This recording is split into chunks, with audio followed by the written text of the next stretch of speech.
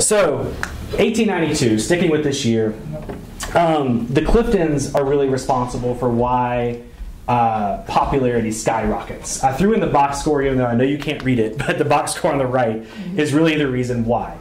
So they get this invitation, or probably in late June, to come and play a game at the Independence Day Fair in Ronsford, right? To get on the train and go over to Ronsford and play a game against Ronsford.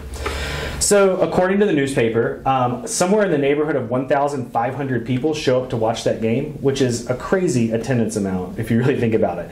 A good number come from Clifton Forge. They fill up at least one passenger car on the way over to Ronsford, and they get destroyed. They lose 16-3. They get absolutely annihilated by Ronsford. But despite that, both the Clifton Forge newspapers at the time really praised them. They praised them for showing this great effort, for representing the city really well as a team, and they really encourage fans to turn out, say this is a good thing that's happening here, and these are some really good guys. So go help them organize pickup games. Keep this sport going.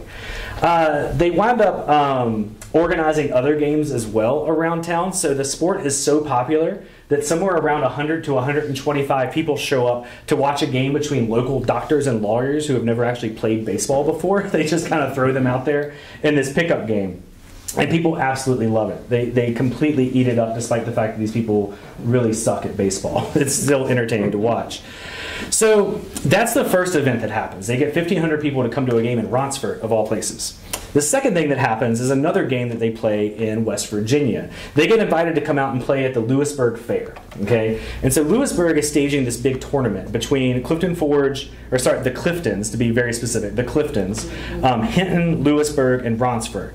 So they structure this tournament, since the Cliftons have to travel the furthest, that the Cliftons automatically play in the finals. Okay, so the newspapers organize this gigantic group of people to go over to Lewisburg to cheer on the Cliftons so they can be named, quote, fair champion. And they have these banners in the newspaper that say, Cliftons, protect the good name of Clifton Forge. So they're very much so tying together, right, this club to the city name. So for this game, somewhere between 3,000 and 4,000 people attend this random game between, two amateur clubs, one from West Virginia and one from Clifton Forge. The Cliftons explicitly bring 66 people with them. 66 people travel with the team. So, like I said, it was this weird tournament. So the Lewisburg beats Ronsford. They beat Hinton, and then it becomes this match between Lewisburg and the Cliftons in the finals, at which the Cliftons win. They win 10-5 in the finals, and they're declared this Lewisburg fair champion. Right? They're really, really excited about this. So the newspapers go nuts. They absolutely run with this, and they treat it like they won the freaking World Series. They call it this dominating victory. They say, "Oh, the Cliftons are so good." They'll quote, "They're going to have to play.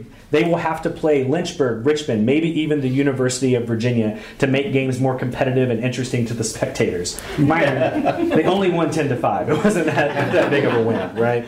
So they wound up playing a few more games against some local clubs, and the season ends. They're officially 8-2 is their official final record. Kind of as a sign of how popular they've become, the newspaper says that throughout the year, home games averaged between 250 and 300 spectators, despite the fact they didn't have a stadium or a common field that they played on. They played in different locations each time. So that's pretty wild. I think the most people I ever saw at a game I played at in Clifton Forge was about 40, maybe, if we're lucky, and those were mostly parents. So the newspaper continues to heap praise upon them, right? They say, all of these boys are, quote, popular with our best people. Quote, this town now has a cause that it can feel proud in. A town this size can draw such audiences. And, quote, this is the big line that's important for later, is, quote, the Cliftons were gentlemanly fellows, all of them. They really latch onto this term, gentlemanly. And I'll go way more into that in a little bit. A couple more details about this club.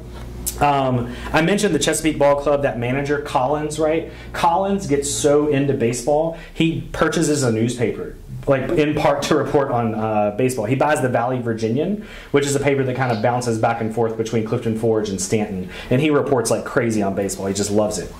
1892, that's also the year that the Cliftons recruit a player. His name's William Donovan. I'll just tell you about Donovan because I think he's an interesting dude. Donovan was the best Clifton Forge player by far for the next 3 years. So 1892, 93, 94. He's the number 3 hitter. He's the pitcher. He absolutely kills it. He was actually a professional. He played for a team called, a team didn't have a mascot, named Lewiston in the New England League. It's the equivalent of AA baseball, right? So he was playing for Lewiston in 1891. And I think he wasn't getting enough playing time. His dad was a local businessman here in Clifton Forge. So he winds up quitting Lewiston to come down and just play amateur ball for a few years. And he's so good, he gets recruited by a pro team in Stanton at the end of 1894. He winds up playing for the Stanton Hayseeds, which is a great name for a team, the Hayseeds. By the end of that season, he winds up taking a managerial job for the Newport News Club, the Newport News Deckhands, which is also another great team name. After that, he kind of disappears for a while. He doesn't seem to play baseball much unless the records have been lost. He does come back to Clifton Forge in 1900 to play a couple of games. He, again, bats third, despite the fact that he's been away for 5 years by that point. And then by about 1905, he seems to be done with baseball. And what Donovan actually does is he moves to Alabama and he forms a grocery company that grows into being the brand Red Diamond, which is now like the 3rd biggest tea manufacturer in America, in the country. So Donovan goes on to do some pretty excellent stuff. Let's go back to the club. So 1894. That's the biggest year. I've mentioned 1892 with these fairs and like this big spectacle that's going on. 1894 is when they start to really take themselves seriously. They finally buy real jerseys for the first time. They reach out to the Spalding Company and they buy these jerseys that are gray with black socks. Sometimes they call themselves the Clifton Grays. Sometimes the Grays and the Cliftons are separate. But you have like this more professional looking team. They're still amateur, but you have this really professional looking club. You also see the emergence of youth baseball, as far as I can tell, for the first time. I mentioned a few minutes ago the Clifton Blues, right? That team that played in blue. The Blues reformed this year, but this time they're explicitly a team for kids, right? As far as I can guess, probably between 10 and 13 years old, right? But this is the first time you're really seeing young kids play. Combined that year, the Cliftons and the Grays play 18 games, right, that are at least documented in newspapers. They play against teams from Iron Gate, Covington. They play a team called the Covington Stars, Craigsville, Hinton, a team from Stanton, a team called the Stanton Columbians, and Lewisburg. They wind up over the next few years of between 95 and 97, they start broadening their spectrum a little bit. They start playing clubs from Charlottesville, from Falling Spring has a club, Lowmore has a club, and teams from Roanoke come over the mountain to play. And throughout, the leadership of the club was generally the 3 Mahaney brothers, John, James, and George, and one of the Clifton originals named Cliff Ham. So the rest of the time, so I've made it through that in about 30 minutes. So for the next 20 minutes or so, I kind of want to illustrate how this club is really different than all the other clubs that are playing at the time. This is why the story hooks me because I'm from Clifton Forge and I'm literally wearing a baseball shirt that says Clifton Forge on it. But they're very different in the way that they played the game. I mentioned that word gentlemanly earlier, right?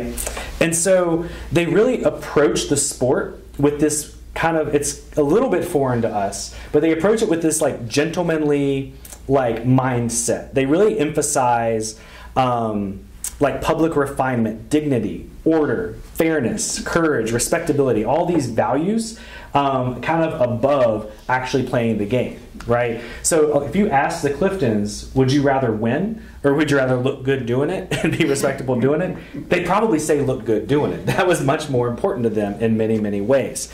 So when I kind of distill it down, these are the 4 values that they express, okay? The first one is that gentlemanly behavior, that respectable behavior on the field. That can manifest in a lot of different ways, and I'll give a couple of examples of all of these. The second one is a very strong insistence upon honest umpiring and really this campaign against corruption, right? Corruption from the umpires specifically. The third one is getting rid of rowdiness, getting rid of drunkenness at their games. And the last one is what I'm calling, they used this word, I love this word because it's a weird word. They didn't want any of their opponents to be amalgamation clubs. What that means is they wanted any ball club to represent the city they actually came from. So Clifton Forge's team better be consistent with Clifton Forge ball players, right? Covington's team better have Covingtons playing on the team, right? You didn't want any outside recruitment. There's a few other little things that they emphasize that I might touch on if I have time. They did emphasize like skillful, graceful play, right? They really valued like smoothly gathering a ball and smoothly throwing it as opposed to diving for it and getting dirty. They really loved large crowds. They basically hated playing in front of about 15 people. They valued tidy uniforms. Even if they didn't match, they still had to be like clean and pressed. They really valued having women at their games, female fans. And they really valued this dedication that once you signed up for the club, you had to play for the club as many games as you could the rest of the year. I'll say, too, to kind of emphasize how different they are, you know, historians have written a lot about baseball in the South and baseball in Appalachia, and I don't think any of them have really touched on this type of behavior. I think there's a lot more to be said about it, especially in this region. I will note that, you know, I leaned a little bit on Elizabeth Hicks Corin's like local history book, right? She wrote that book called Clifton Forge, Scenic, Busy, Friendly. Is that the subtitle? And it's a great book, but she actually has a line in there where she says that the young men were too busy working to spare time for recreation, so there was no baseball before 1914, which I think is a kind of a funny line. The book is fantastic, but that's a funny line that we need to dig into. So let's go and look at behavior. So to give you an idea of what these games that I've been referencing looked like, right? So whenever a visiting club came to Clifton Forge in 1890, that very first year, 1890, it was really simple. They probably, well, not probably, I know what they did a couple of times. They would come down to the train station right down here, they would get off the train, they would walk to wherever the field was, they play the game, and they go home. Nice and simple, okay? Contrast that, 4 years later, you would have like freaking parades. It was absolutely nuts. You would have groups, like mobs of like at least 100 people would go down to the train station, greet the opposing team off of the train. Quite often there'd be women that would like give them flowers and stuff like that as they came off the train. They would escort them to the field, sometimes with a band, and then they would offer them free lodging to stay overnight if they wanted to, with free food as well. So it was this like big opulent thing, almost like a ceremony, right? It was this big to do. They really wanted other teams to do that for them as well. They really hoped that other teams would reciprocate. So, for example, one of those games in 1892 when they played Ronsford, they came home after that defeat, and in the newspaper, they basically said that we are very sad that we lost, but man, those Ronsford people know how to throw a good party. They know how to host us. We really enjoyed our time. The quote was, the Cliftons have nothing but good words to say for Ronsford and her people. Let everybody turn out. If they do beat us at playing ball next time, see to it that they don't beat us in hospitality, right? Yeah, this is like one of the newspapers where the quotes are. I know you probably can't read that. Another similar message, the visit to Ronsford will be remembered with pleasure, and the Cliftons' only wish is that they may soon have the opportunity of showing the gentlemanly Ronsford Club that if we do not beat them at baseball, we do at least beat them in hospitality and good feeling, right? So this was, again, like pretty uncommon. This is happening around the country, but it's starting to really die out. So the Cliftons are very different in that way. So what about on-field activity? So on the field, again, looking good while doing it and showing that effort is what really mattered. So they played a game in 1897, and I don't remember the exact number off the top of my head, but they made somewhere around 15 errors in that game, which is a disaster, right? An absolute abject disaster. So when they make these errors, the newspaper publishes an article, and one of the very first lines in the article says, if you want to play ball, you must go into it heart and soul, get in the game with both your feet and your hands on occasion. So they played like crap. The newspaper kept just ripping them week after week after week. They said they were embarrassing them. They said that fans should go to the game and, quote, razz the players whenever they committed an error to try to keep them from making errors. So what they wound up doing, the newspaper wound up doing, is they went out and found that original captain, James Mahaney, right? They went out and they got James Mahaney and they said, for God's sake, please come back and make this team respectable again. Like, make them actually play ball. So Mahaney agrees. He brings back some of those original 1890s players, and they perform really well. They play very, very well the rest of the season. Kind of as a mark of how much the town cared about that, they actually had a fund drive where women, female fans of the team, gathered up money so they could buy this like gigantic basket of flowers and like bring it to the game and give it to the players like after the game was over. Kind of as this like thank you for being good at baseball, I guess, you know. So you get the idea. So that's part one, right? That respectable behavior. Part two is umpires. Okay, and this is like kind of splitting hairs between the way we think about umpiring today and the way that they thought about umpiring then. But it's really important in context, right? So the context is that in the 1890s, there was no such thing as a professional umpire in a place like this. Each team was supposed to bring somebody with them to serve as umpire. You had 2 volunteer umpires, and as you can imagine, these guys were probably very, very corrupt the first chance they got. They were going to cheat for their team whenever they could. This is like rampant everywhere in the 1890s. And so the Cliftons decide to buck the trend. They decide, you know what? What if we actually had fair umpires? Wouldn't that be crazy? So they go out and they start recruiting some of the most respectable men around town. The 3 names I'll throw at you, they recruit Russ Ham, who owns a grocery store. They recruit J.W., I hope I pronounce it right, Lipop, L-I-P-O-P, Lipop, who owns a jewelry store downtown.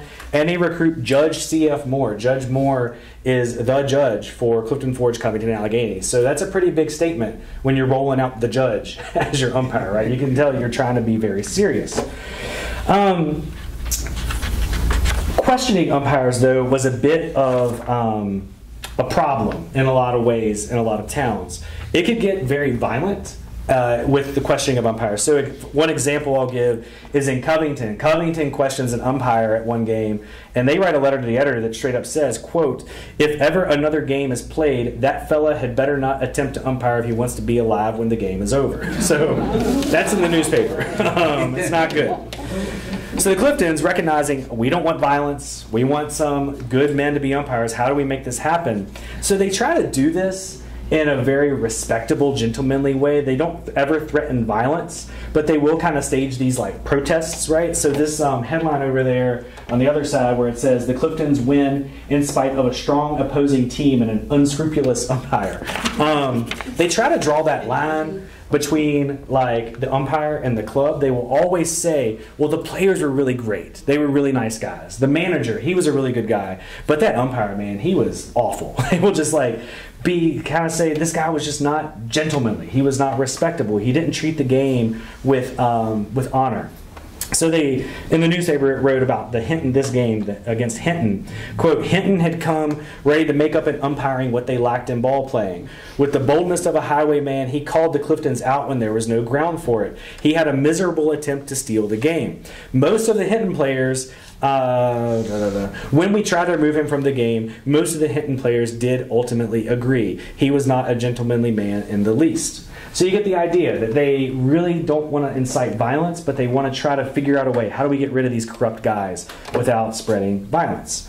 In this reputation of Clifton Forge wanting to get rid of umpires is evident in newspapers. There's like so many letters to the editor of other teams' baseball fans writing letters to Clifton Forge to tell them which umpires are corrupt. Right? This doesn't really show up in other newspapers. So like one letter from a fan from Roanoke who played a game in Covington, writing of the Covington umpire, said, "That umpire did them like dirt. The umpire was rotten. The hotel was not so good. Let a good crowd go from Clifton Forge and win." So you can get the idea. They didn't really like Covington either at that point.